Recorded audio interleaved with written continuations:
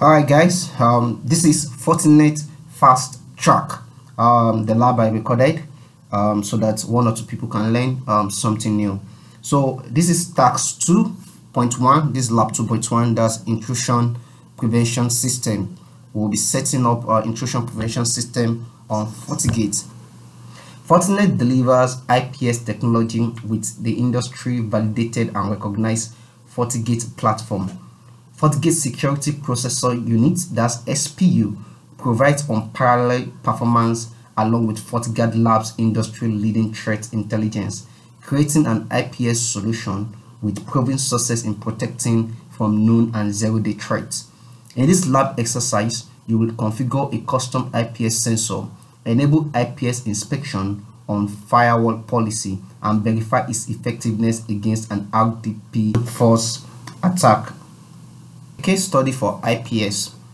Acme Corp uses a Windows server for remote desktop access to their network. While this is not considered a best practice, it is vital to their business and needs to be open from the internet. Using the malware server located on the internet, a hacker performs a random port scan and discovers port TCP3389 is open on the IP address 100.65.0.10, FortiGate's external IP.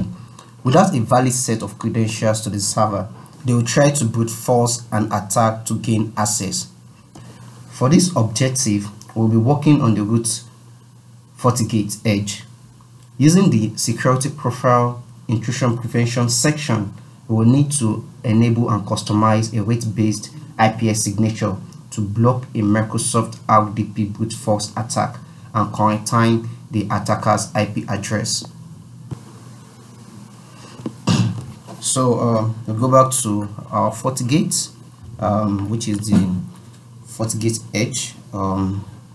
Then we launch the device.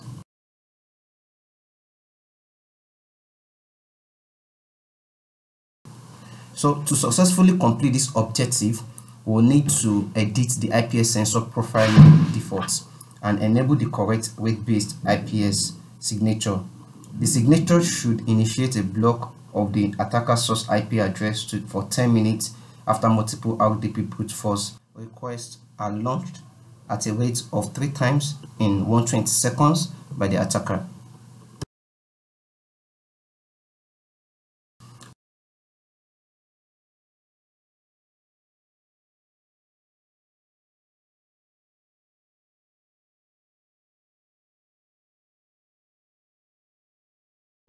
Go straight to security profile, then intrusion prevention.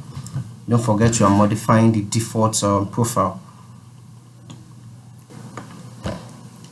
Then you create new. After clicking that, just let it load. Then the type will be signature. The signature. Then come to action block, then status will be enabled, then rate-based settings we are going to specify, then the threshold will be set to 3 just like we were instructed. Then we'll look for the RDP signature for Microsoft. We are going to search for it in the filter bar and select it. Scroll down. Oh, no, I think it's up. Yeah, I think no. Yeah, no. Okay. Yes. Add source. Then we specify the duration as 120. Then the track by, which it will be the source IP. Yes, source IP. Then okay. So okay. I think the action is set to quarantine. Maybe follow the instruction. Then the minutes for quarantine is just 10 minutes. Okay. So after setting, also we're going to move this RDP this rule we are going to move it up so that it will take precedence over the others. Then since we edited the default, we just click OK. So we have our default profile edited. So now that we have configured the IPS sensor, it will need to be assigned to a firewall policy in the FortiGate to take action against the attack. You should apply the configured IPS profile to the appropriate firewall policy. So to successfully complete this objective, we'll need to apply the IPS sensor profile default to the inbound traffic policy to the RDP server. So we move to the policy and object, then the firewall policy. We have a pre-configured policies. Then we look for the one that is looking for. That's the so here we have from the internet to the local area network of our organizations. Then we have the source as all, RDP as destination. So since RDP is our destination, which is the destination server, we scroll down and apply the IPS profile that we just configured, which is the default. Then we apply it and click OK.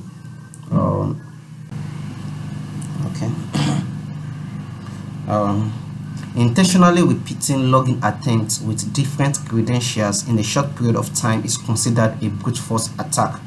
In this exercise, you will mimic a malicious actor by initiating a brute force attack against the RDP service on the Acme Corp system.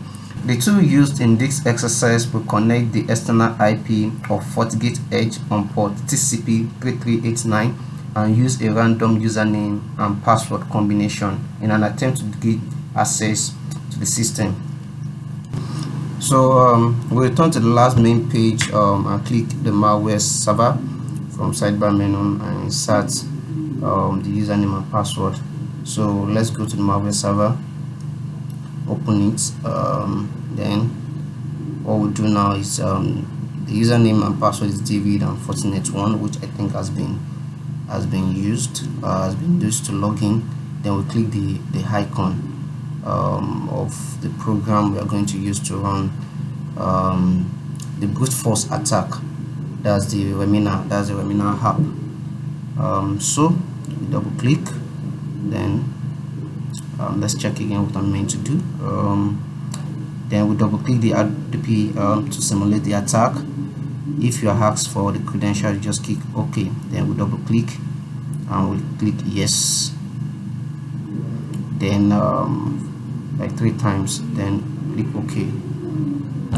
This connection is already initializing. We are connecting to the RDP server with an app with a different username and password of the server itself. So we are trying to brute force the server. Perhaps we can gain access with the credentials we have. So we lost connection, we close. We are going to repeat it again. Don't forget we set the threshold on the FortiGate as 3. That means after the 3rd time we won't be able to even connect to the RDP server again. So let's wait again for this second connection, lost connection to the RDP server. Close. Try it one more time. And don't forget this is a brute force attempt against the RDP server. So this is the last time we're trying it. If we can gain access, you just have to close this. I'm going to check. So we'll check our FortiGate to confirm whether this IPS that we configured worked or not. So verify what just happened on our network. We have to go to dashboard. Go to the dashboard and go to users and devices. Then we set our route to quarantine any form of malicious behavior. Then go to quarantine then we see this as that this IP address that was trying to brute force our server has been banned.